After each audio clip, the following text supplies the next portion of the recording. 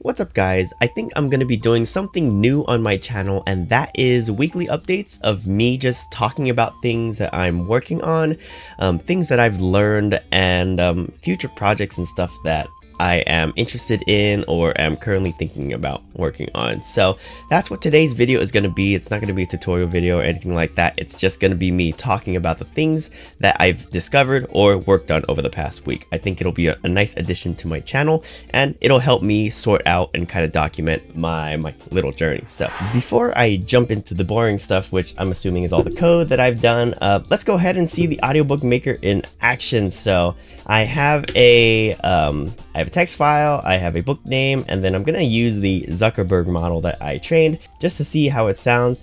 And then I am gonna go ahead and start the audiobook generation, and we'll get to see how The Great Gatsby might sound if being narrated by Mark Zuckerberg. So here we have the first sentence right here, and I'll go ahead and play it. In my younger and more vulnerable years, my father gave me some advice that I've been turning over in my mind ever since. Whenever you feel like criticizing anyone, he told me, just remember that all the people in this world haven't had the advantages that you've had. He didn't say anymore, but we've always been unusually communicative in a reserved way, and I understood that he meant a great deal more than that. In consequence, inclined to reserve all judgments, a habit that has opened up many curious natures to me, and also made me the victim of not a few veteran bores. And so that is a quick little demonstration of the Audiobook Maker. And one thing that kind of made me laugh a little bit is it catches on like the uhs. It's adding its own uhs into the sentences, which I don't know if I like too much, but it's very interesting that the transformer model inside of Tortoise put those uhs into the sentences, because I think it makes it sound a little bit more natural in the way that Mark sometimes talks. But that is the Audiobook Maker, and with that I'm gonna go ahead and jump into some of the more technical side of things for what I've been doing this week. And yeah, but actually before that, I did want to address one thing that a lot of people are leaving, and that is Google Collab. Why am I not making this Google Collab friendly? Well, Google Collab has recently started banning stuff like RVC. So number one, I don't even think we'd be able to use it on Google Collab unless you have Google Collab Pro. And also the GUI that I'm using isn't compatible with Collab at all, because it is using PyQt, which it is a cloud service, and you can't actually access a GUI there. As well, one additional limitation is that Tortoise is currently running on a local machine, and in order to call the API for it, you need to be on the same machine. And to get it all up on the cloud, we're handling with something that is much bigger than what at the current moment I have developed and have tested out. To do that would be quite an integrated problem, and is one thing I am working on, so don't lose hope there. But it's currently not the priority for me right now, so sorry about that to Collab users. This is the Audiobook Maker right here, and I did a lot of refactoring of the code and changed a lot of the logic inside of the Audiobook Maker for how it organizes sentences, how it knows what certain sentences are. And so what I ended up doing was creating a data structure for the Audiobook Maker to know what sentence to grab for which audio. And if that sounds a little bit confusing, don't worry, I would be confused as well. This is a JSON file that I have, and what it does is it maps a certain sentence to a certain audio file. So that's not what I was doing before. All I was doing before was simply having a sentence list and just taking that sentence list, loading it into a list, and then using the index values to map to the suffix of the audio file to play the audio. And that is not robust at all. It does not allow me to change. The big reason that I needed this was I wanted to be able to change the audiobook without deleting the audio and without making the audio files or audio paths not found.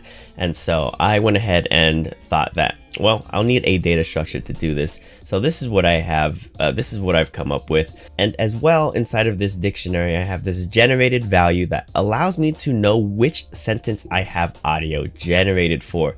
And so if I scroll up to an area where I stopped at sentence 30, 31 actually, and this is true, so it has an audio path. But right here, I stopped and it is generated false. So that's very important. So let's say I want to continue generating audio.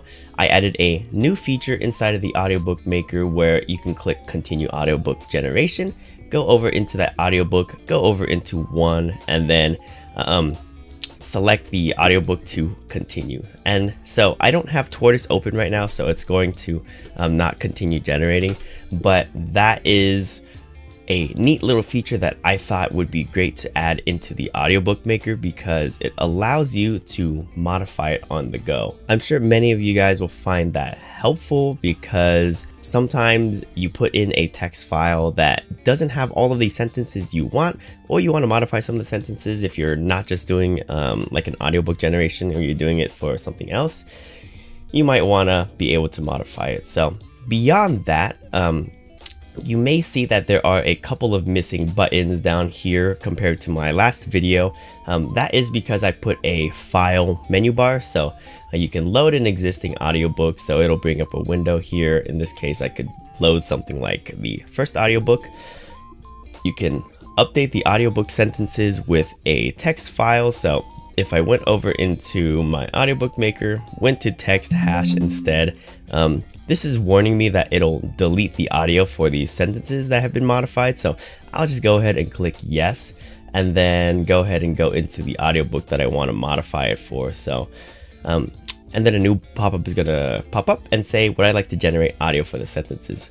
I'm gonna click no, and if I go over into it real quick, I can now see that I have two sentences in here with both generated false, so I could continue generating the audiobook from there if I so chose. And yeah, so that is pretty nice. And then lastly, I've got this export audiobook option to where you can just select what audiobook you want to export, and it'll export the whole audiobook by combining all of the WAV files. And so I do have this pause between sentences feature right here. I can't, okay, there you go. There might be a little bit of a GUI bug, so I set my display to 175%, so that's probably what's causing it. But here is a pause between sentences slider where you can adjust the size or the pause between the audio files in case you want a little bit of an extra pause. Now, unfortunately, it is not dynamic, so it'll do it for the entire file. And if you want it dynamic, it doesn't currently support that, but I was thinking about adding that in the future so that it makes things a little bit easier for that. And so those are the big things that I was working on with my Audiobook Maker. And overall, I think it's actually in a state to where it could be pretty useful if somebody wanted to clone their own voice and then read out an audiobook with it. It's completely possible, completely capable of doing so. But the updates that I did this week were not just limited to the Audiobook Maker, but in order to do this, I wanted to make it an installable package at the click of a button. So I had to do a little bit of modifications to how everything got installed, and so that brought me to making a different branch for my RVC to text-to-speech pipeline, to where it's a little bit more lightweight and to where it uses RVC as a folder instead of as a package. So it's still technically, I guess you could call it a package, but it's located inside of the Audiobook Maker instead of pip installing it. And so this would be the package right here. So I've got the RVC folder in here. Before, you would do something like pip install the GitHub repository and it would do that. Instead, you now have it inside of the folder. And then you have to, and then I have this FairSeek wheels file that has to be installed as well. And this is because if you don't have Microsoft C++ build tools on your computer, you actually won't be able to build FairSeek, and that is needed for this project. So to make things a little bit easier for the one-click installation people, I made my own wheels file that is compatible with Python 3.10, which is what you should download if you're using the Audiobook Maker. And everything can be set up by just using this batch file. So if we go ahead and open up this batch file, all it's doing is installing Torch with CUDA 117, installing requirements in RVC, the requirements for the Audiobook Maker, installing FairSeek, and then it's installing the RVC to text-to-speech pipeline. So I can probably delete this one right here. I was running into some issues, which is why I have this second line right here, because I'm using the lightweight branch for the RVC text-to-speech pipeline, but I haven't tested if it's going to break it yet, so I'm going to leave it in there for now. But this Audiobook Maker should be up and ready to go sometime this week, to where you all can download it and use it, and hopefully I get some good feedback from that. So that is all the news on the Audiobook Maker, but I also wanted to talk about some of the adjustments that I made to the RVC text-to-speech pipeline, and then I also want to talk a little bit about some of the changes I made to RVC package itself. So let's go ahead and jump into that. So if you're watching this as a non-coder, I am very sorry. A lot of this is going to be just confusing and incomprehensible. I apologize up front. Some of the things that I modified inside of the RVC to text-to-speech pipeline was the RVC infer module itself. So previously the RVC module itself was quite, I guess it had a lot of extra baggage inside of it. So if I check what branch I'm on, if I go ahead and switch over to the master branch, you can see that I've got a bunch of extra stuff in here. I've got like the config and then a bunch of other stuff that's located inside of RVC itself, like VC single, get VC or get voice change. And so if I go back to the lightweight branch, it's much more lightweight, which is why I called it lightweight, because all it has inside here is RVC convert and then a couple of utility functions, and all it does is use the RVC package, which is why for the Audiobook Maker you need RVC located inside of the parent directory where the script is being ran from, because it has to be able to access this path right here. That is the biggest change that I did to RVC infer. As well, inside of the RVC folder, I did a couple of modifications as well. If we go into RVC itself, the big thing that I did was change the from imports to from RVC dot. Before, all of these were just infer, and so that would cause issues if you're trying to use it as kind of like a package, because it would not be able to find it. And so there are a couple of other minor modifications that I believe I made in here in regards to like the path of the Hubert file and a couple of other files. But for the most part, I wanted to make RVC as lightly edited as possible, so that whenever they release RVC features or stuff that I want to add, I don't have to do a bunch of modification to actually get it installed and working. All I have to do is just change some of the imports around, and that is much quicker than making an installable package each time. And so that was my big motivation for moving away from the installable package side of things and just including the whole RVC folder. I don't know if that is standard practice or, you know, but for me that's a lot less work that I'll have to do for maintaining the RVC package itself.